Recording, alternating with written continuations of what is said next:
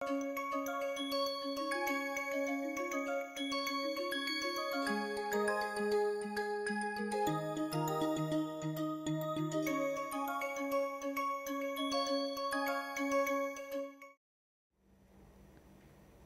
here is a note which is a beginning of some other topic. It says CAB is dense in RAB. Is not dense in RAB. Okay.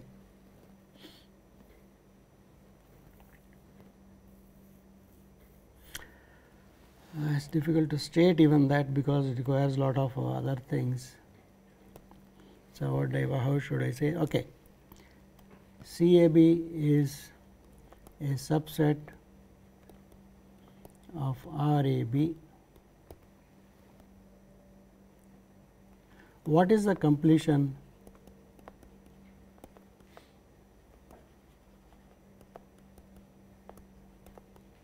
What is the completion of CAB?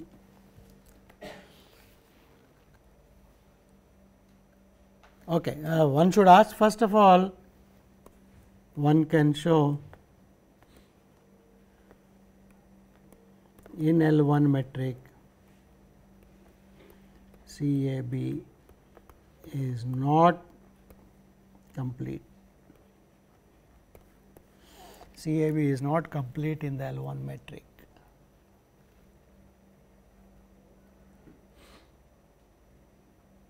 So, we are looking for the completion of it, right. What should be the completion, and that is given by what is called in L1. This leads to what is called Lebesgue integration.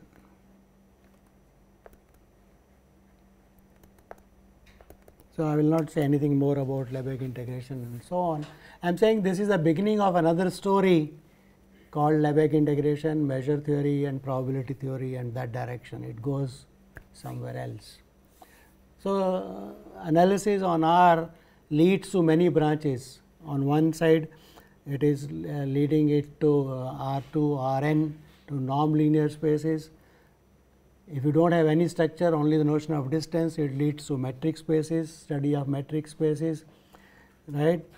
If you look at the L1 metric on function spaces, then it leads to Lebesgue integration and so on. So, various sort of branches to which it goes to. Okay. Right. But in all this, I have not to study all these things, you need to understand what does sequences mean on such spaces. On the metric space, when it is whether it is CAB, RAB or any functions, what does a sequence mean and what is a convergence of a sequence mean, right. So, we are not looking at, so we are looking at sets whose elements are themselves functions. There is a metric on it and we are looking at what does convergence of a sequence of functions mean in under that metric, right. Why that is important? Why one should study that? Of course, mathematically on any metric space you should be studying the notion of convergence of a sequence. But let me because you are probably going to be doing something in probability and statistics, here is something that you should be interested in. Okay, I think instead of writing, let me just say, imagine you are playing a game, okay, and what is the game? It is a gambling game. Okay, I am not encouraging gambling. Okay, the gambling game says that I toss a coin. I go to a gambling house with some money in my pocket, okay, and I want to gamble. And how do they gamble? There are many ways of doing it. I will not say about all, but the simplest game is that the person in the gambling house tossing a coin. When he tosses a coin, if head comes, you win 1 rupee, and if tail comes, you lose 1 rupee. Very simple game, tossing a coin, if head appears in the toss, you get 1 rupee. If the tail comes, you lose. So, I start playing. Okay. After n tosses of the coin, n times the game have been played, right. In the n tosses, sometimes you might have won, sometimes you might have lost, right. So, after n tosses f n, right, x is the outcome of the toss. It is a function of the toss, right. After n tosses, what happens, right? And let us say, what will this indicate? Okay. Let me instead of this, okay, let me call it as P will be a bad choice. Let me write something. Let me write phi I of x I equal to 1 to n, x toss, outcome of the toss. What is phi I? Phi I is the amount you have won or lost.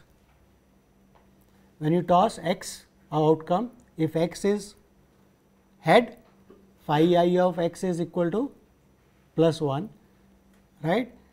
If x is a tail, phi I of x is minus 1.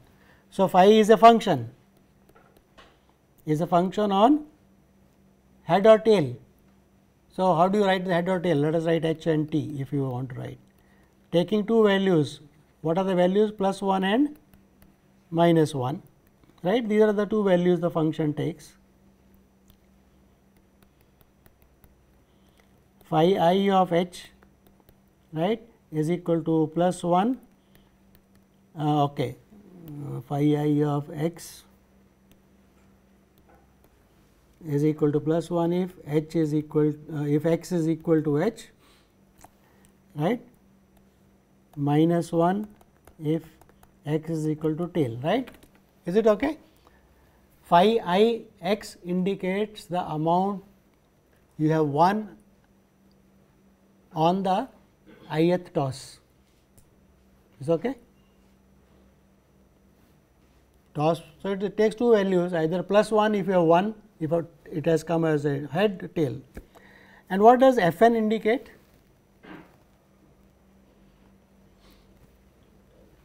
It is up to n tosses your profit. It is your total profit, right. Loss also I will call it a profit, it is a negative profit. So, what would we be interested in? If I keep on playing, whether phi n will converge to some value or not, eventually whether I will win or lose. So, what does eventually mean? Of course, if you are playing only 50 times, you can calculate, right, the profit. But normally the gamblers, they want to know, if I keep on playing this game for a large number of times. Now, keep in mind the sequences. For a sequence, the limit is not that important as the behavior for n very, very large. The tail of the sequence, what happens for n very, very large. So, this will happen that f n is the profit, total profit after n stages, right. What happens to f n for n very, very large, right. So, questions, mathematically question would be, does f n x converge? So, how do I make it more precise? For every x, it may converge, it may not converge. If it converges, it will converge to a value, right. So, that will depend on x. So, that will be a function of x. So, the question should be that, does there exist a function f such that f n x converges to f of x for every x. So, convergence of a sequence of functions, right. You may be interested, you will see, you are not interested really in this, you want to average out what is my average profit if I keep on playing, whether I will win or lose, right.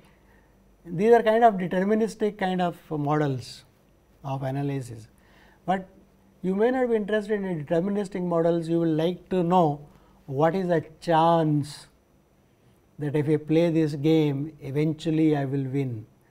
So, a probability enters into picture. So, what is the probability? I won't define anything. X say that f1 of x is bigger than 0. You will be interested in such kind of statements. What is the probability that if I keep on playing or limit n going to infinity f1 x is bigger than 0? Eventually what happens? What is the chance of winning? So, there is a is not certain, it depends on a probability, right. For example, the probability will tossing a coin is not always sure, right. If it is an unbiased coin, then it is half of probability of each appearing, right, on the toss, but it may not be unbiased, right. So, probability of head appearing may be p, probability of tail appearing may be 1 minus p, where p is between 0 and 1. So, probability enters into picture. So, what one looks at, what is the distribution of head or tail appearing or all such things.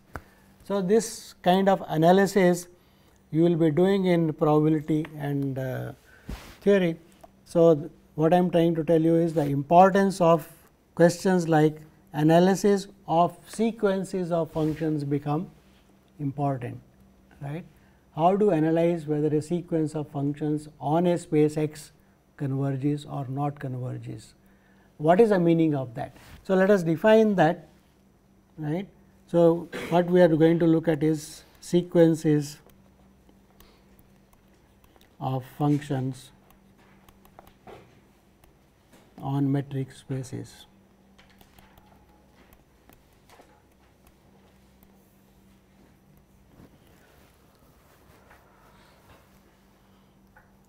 So, consider f n say x to, it could be anything actually, but let me write x to r x d a metric space.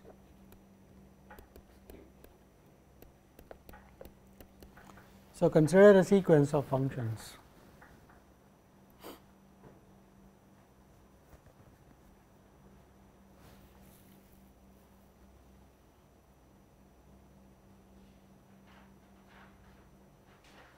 So, one can analyze for every x belonging to x, can we say f n x is convergent?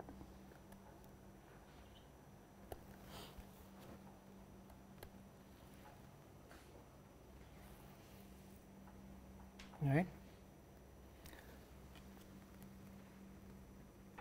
For this one does not need a metric space, but let us keep it as a metric space, is convergent or not convergent. Actually, we will be looking at more when x is the real line, but anyway. So, that means what? So, convergent means what? So, here is the definition. F n a sequence of functions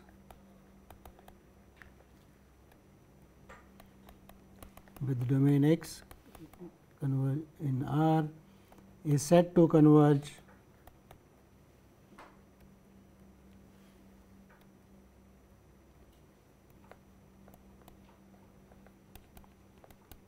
pointwise to a function f x to r if the sequence f n x of real numbers converges converges to f of x for every x belonging to x. Right. For every point x in the domain, look at the sequence f n of x, right, the value of the function f n at the point x, that is a number r in the real line. So, look at the sequence of real numbers f n x, right, if whether it converges as a sequence to the point f of x or not. Right. Then you say at every point f n converges to f, that means f n x converges to f of x. So, let us look at examples.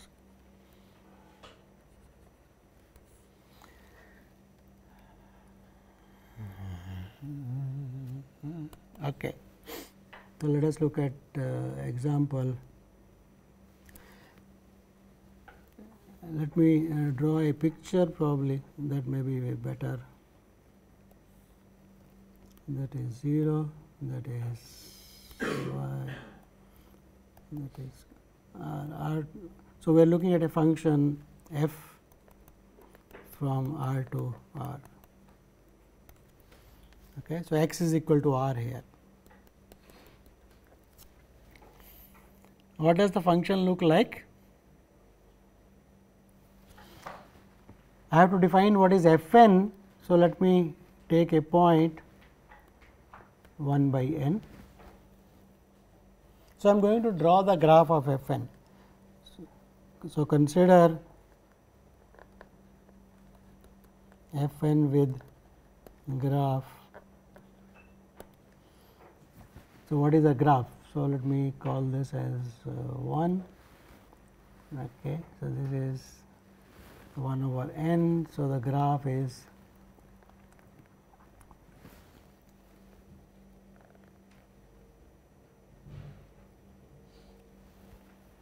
this red.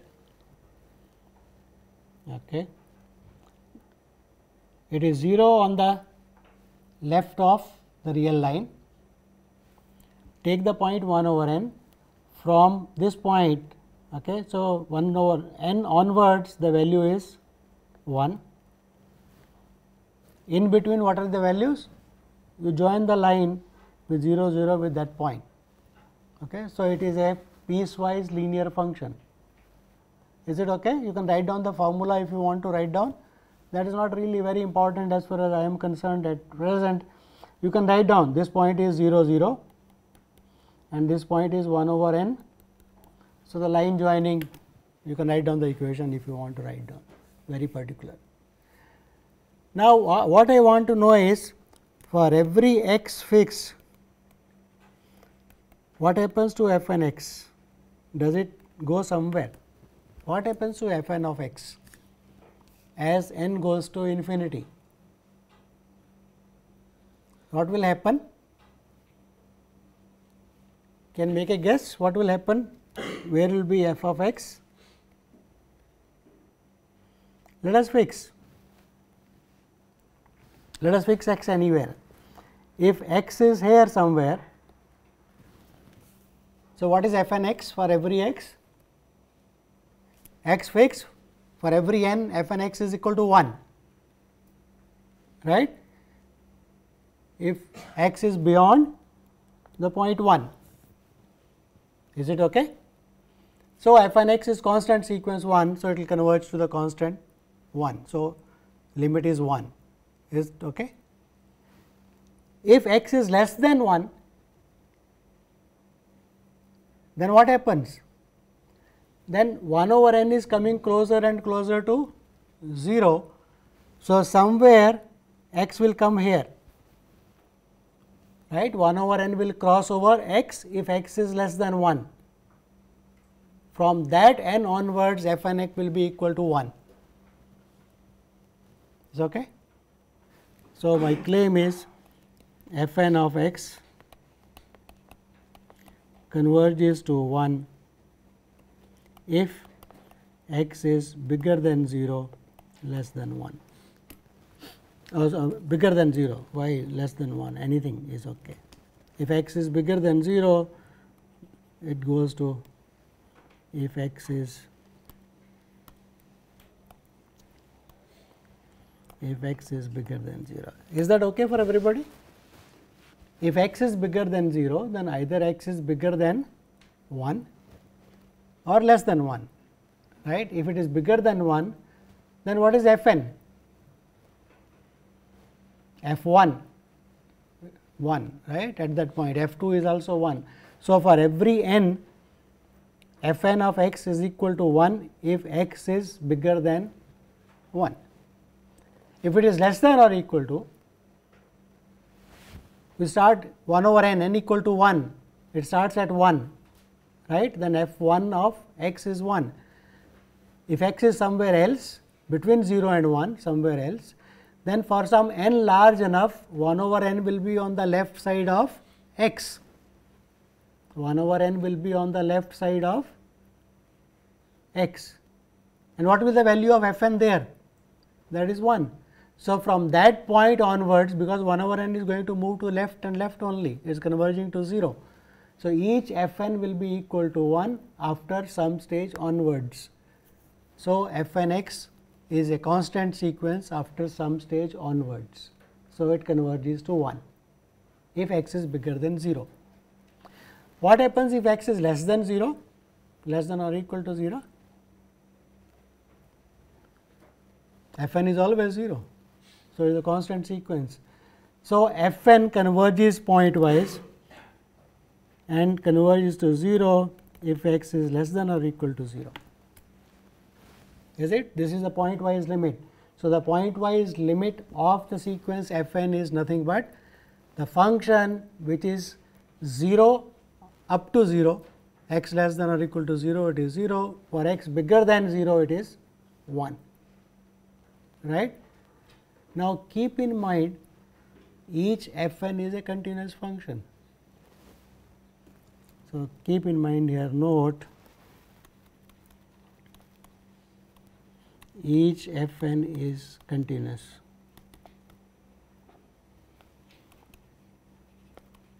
F n x converges to f x, which is equal to 0 if x is less than or equal to 0, is 1 if x is bigger than 1, right.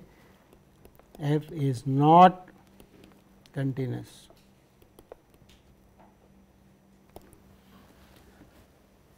Right.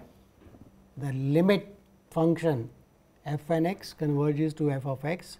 So, if we treat the limit as a function, right, so this function is not continuous, right. Okay. So, let us look at some more examples. 2. Okay. Let us look at example f from R to R.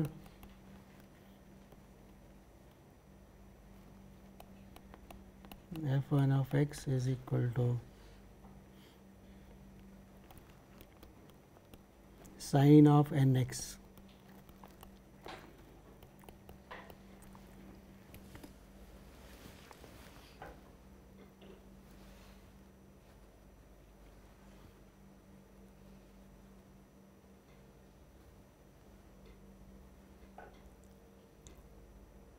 Do you think f n x converges pointwise to something?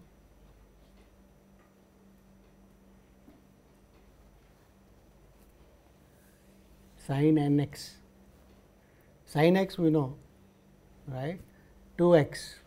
So, what is the meaning of sin of 2 x? It is same as sin x, the period is now more or less minus, what is the period of, it is 0 at 0, right, when n is equal, n x is equal to 2 pi, it will come back, right. So, n x equal to 2 pi, sine was periodic function of period 2 pi, n x, what will happen? N x is equal to 2 pi. So, 2 pi by n, right, the period becomes smaller and smaller, right. So, what do you think will happen? Will you think it converges pointwise? No, it does not converge or it converges. So, think about it. I will put it as an exercise, think about whether it converges or not pointwise to anything or not. Let us modify this a bit, so that things are easier. So, change. Let us look at f n of x. Let me look at it sin. I want to make life simpler. So, let us take square root of n. See how things change drastically. Now, look at this sequence, right. The value for n, earlier the value was plus minus 1, sine function takes the value plus minus 1. Now, value is 1 over of square root of n. So, values are becoming smaller and smaller, right. Sine is bounded. So, this now it is quite clear that f n of x converges to f which is identically 0. Right, it converges pointwise to the function which is identically 0. Is it okay? Yes, clear to everybody? I want to look at something more. Let us look at f n dash. Does f n dash exist? Does the derivative exist of this function? Obviously, sine is differentiable, derivative is cos. So, it is square root n times cos of n x, right. Chain rule. Can I say the derivative function converges pointwise? Now, it is square root n coming in front, cos is bounded. So, it goes on increasing or decreasing depending on n right, n is positive. So, cos taking value minus or plus, it fluctuates, right, but increases, it becoming larger and larger, right, fluctuation. So, f n x is not convergent, so is not convergent.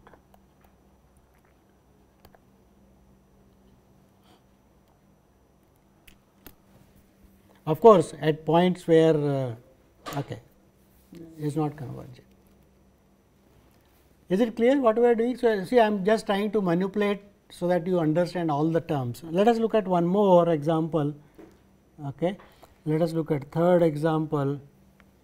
Let me look at this function is 0 to 1 and here is 1 over n.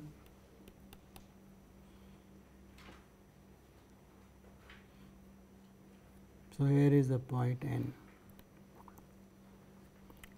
So, my function is going to be this line, and from this point onwards it is a graph of 1 over x.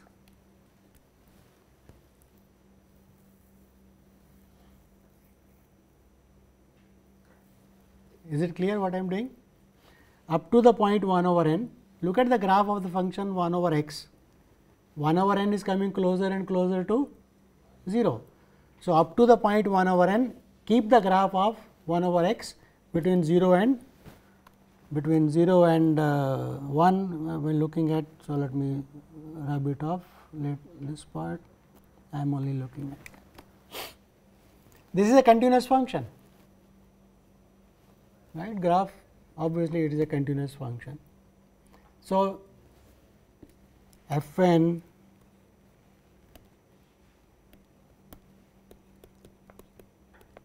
is as shown, right, as shown. Where does f n x converge? For every x, where does it converge?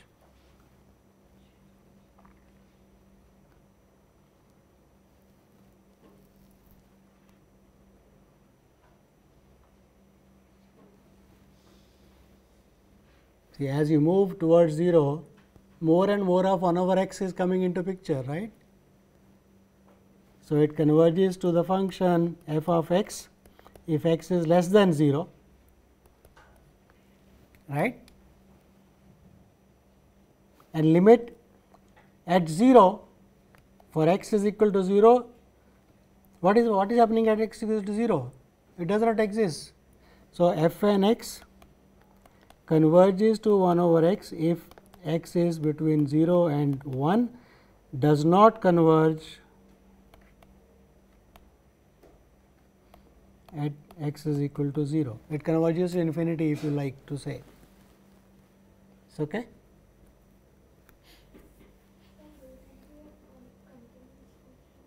It is a continuous function. The graph is this thing. Pardon? N equal to? So, half. So, the point is half. What is the problem? Yeah, height is increasing.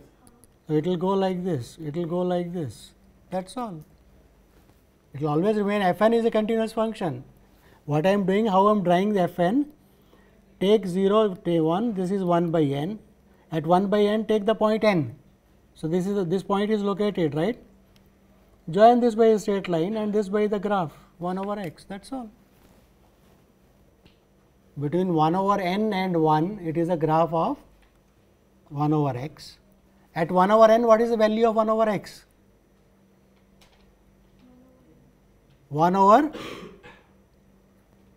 x is equal to 1 over n, function is f of x equal to 1 over x. So, what is the value at 1 over n? N. So, that is this value. Okay. So, it is a continuous function and that is the limit.